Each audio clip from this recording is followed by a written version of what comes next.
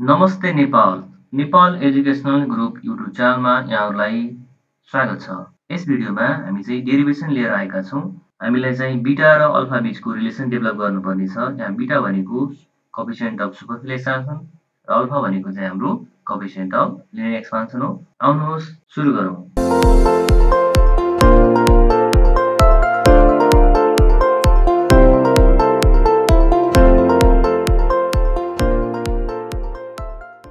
एक्जाममा चाहिँ हामीलाई क्वेसन यसरी सोध्ने गर्दछ, define coefficient of linear and superficial expansion hence derive the relation between them. यसरी हाम्रो चाहिँ यो भनेर सोध्ने गर्दछ हामीलाई। फर्स्ट अफ अल हामीले चाहिँ कोएफिसिएन्ट अफ लिनियर एक्सपान्सन के हो यसको डिफिनेसन हामी लेख्नुपर्ने हुन्छ। त्यसपछि कोएफिसिएन्ट अफ सुपरफिसियल एक्सपान्सनको डिफिनेसन लेख्नुपर्ने हुन्छ। अब लिनियर एक्सपान्सन भनेको के हो बुझौँ है त। यदि हामीसँग सपोज हामीसँग एउटा के छ, रड रहेको छ। यदि हामी ततायो भने यो रडको चाहिँ लेन्थ इन्क्रिज हुन्छ भने त्यसलाई भन्छौँ हामीले लिनियर एक्सपान्सन भन्छौँ। यदि कुनै के हुन्छ हाम्रो चाहिँ स्क्वायर छ, त्यसको के गर्छौँ हामीले चाहिँ रेक्टेङ्गल अब्जेक्ट छ, त्यसलाई के गर्छ हामीले हिटिङ गर्यो भने त्यसको के हुन्छ हाम्रो चाहिँ एरिया इन्क्रिज हुन्छ भने त्यसलाई हामीले के भन्छौँ superficial expansion. Increase in area भनेको सुपरफिसियल एक्सपान्सन र इन्क्रिज इन लेन्थ भनेको हाम्रो लिनियर एक्सपान्सन। यति कुरा चाहिँ हामीले यहाँ बुझ्नुपर्ने हुन्छ। अब यसको डिफिनेसन है त, definition of coefficient of linear expansion हामी लेख्न गएका छौँ। डिफिनेसन के छ हेरौँ त यसको बारेमा। चाहिँ the coefficient of linear expansion is the ratio of change in length to the original length per degree change in temperature. त्यो भनेको टेम्परेचर चेन्ज गर्दै गर्दा लेन्थमा कति हाम्रो के हुन्छ हाम्रो इन्क्रिज हुन्छ, ओरिजिनल लेन्थको कम्पेयरमा कति इन्क्रिज हुन्छ, त्यसलाई भन्छौँ हामीले coefficient of linear expansion. It is denoted by alpha. यसलाई के डिनोट गरिन्छ हाम्रो अल्फा डिनोट गरिन्छ। इट्स एसआई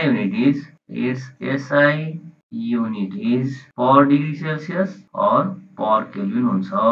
यसै गरी हाम्रो अर्को डिफिनेसन रहेको छ, definition of coefficient of superficial expansion. The coefficient of superficial expansion is the ratio of change in area to the original area per degree change in temperature. अब यसको it is also denoted by के हुन्छ alpha and its SI unit के हुन्छ हाम्रो per degree Celsius per Kelvin। ठ्याक्कै हाम्रो के छ भन्दा सजिलो याद गर्नु सजिलो छ है। यहाँ के हुन्छ हाम्रो लिनियर भनेपछि हाम्रो लेन्थ के गर्नु पर्यो हाम्रो इन्क्रिज हुनु पर्यो, सुपरफिसियल भनेपछि हाम्रो के गर्नु पर्यो एरिया इन्क्रिज हुनु पर्यो। यो हाम्रो डिफिनेसन भयो है त। सरी यसको चाहिँ हाम्रो चाहिँ it is denoted by beta है। यहाँ अलिकति मिस्टेक भएछ, यसलाई चाहिँ हामी बीटाले के गर्छौँ डिनोट गर्छौँ। अब यसपछि रहेको छ हाम्रो डिराइभ द रिलेसन। अब डेरिभेसन गर्न गइरहेको छौँ हामी। अब डेरिभेसनको लागि हेर्नुहोस् है, डेरिभेसन। अब यो एउटा के हो हाम्रो स्क्वायर हो। स्क्वायरको लेन्थ कति छ हाम्रो, इनिसियल लेन्थ कति छ हाम्रो L1 छ, टेम्परेचर कति भएको बेला θ1 भएको बेला, अब उसको एरिया कति हुन्छ हाम्रो L1 स्क्वायर हुन्छ है। अब त्यसपछि के गर्छौँ हामीले, अब यो यसलाई के गर्छौँ हिटिङ गर्छौँ हैन। यो तताउनुभन्दा पहिला चाहिँ हाम्रो यो कन्डिसन हो, बिफोर हिटिङ केस हो यो, र आफ्टर हिटिङ है। आफ्टर के हुन्छ हाम्रो हिटिङ तताइसके पछाडि अब के हुन्छ यसको लेन्थ इन्क्रिज भयो। कति भयो यसको लेन्थ L2 भयो हैन, कति टेम्परेचरमा θ2 टेम्परेचरमा है। भने पछाडि अब यसको एरिया कति हुने भयो हाम्रो L स्क्वायर, किनकि यो स्क्वायर हो नि त हैन।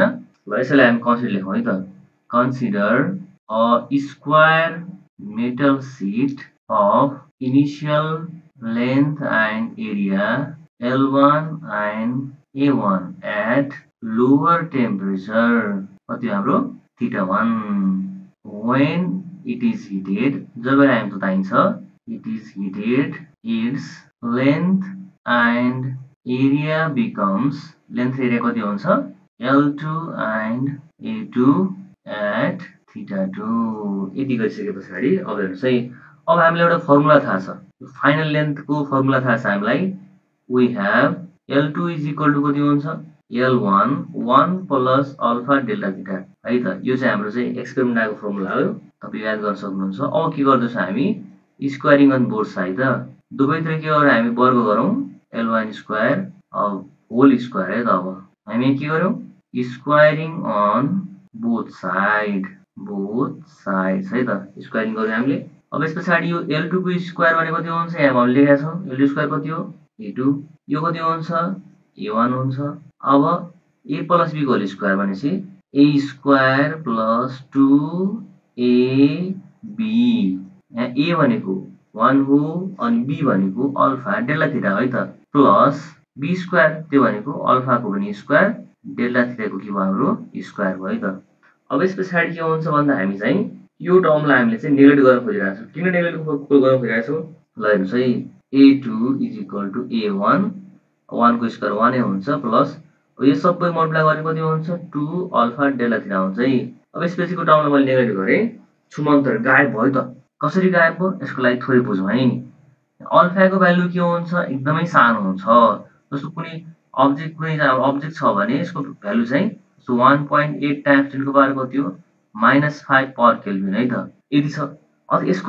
स्क्वायर गर्यो भने कति हुन्छ हैन त यसको स्क्वायर गर्यो भने कति हुन्छ 3.6 टाइम्स 10 को पावर कति हो 5 टु कति हो 10 यसको मिनी के हुन्छ 10 को पावर कति 10 है भनेपछि यति सानो भ्यालुलाई अगाडिको यो 1 मा एडिसन गर्दा नगर्दा के हुन्छ केही फरक पर्दैन त्यो भनेको समुद्रमा 2 थोपा पानी ट्याप्प कामै छैन त्यसको द्याट्स वाइ के हुन्छ हामीले नेगलेक्ट गर्यौं अब रिजन दिनु पर्यो रिजन के हुन्छ neglecting the term containing alpha square being smaller value very smaller value यति गर्यौं है त यो चाहिँ हामीले रिजन लेख्नुपर्ने हुन्छ अब यस पछाडि यो हामी इक्वेसन के भनौं 1 भनौं है त हामी करिब अन्तमा छौं अल्सो हामीलाई के थाहा छ भन्दा यो फर्मुला है जस्तो हामीले चाहिँ यो फर्मुला लेख्यौं उसको लागि लेन्थको लागि यसैगरी के हुन्छ एरियाको लागि कति हुन्छ A2 is equal to A1 1 plus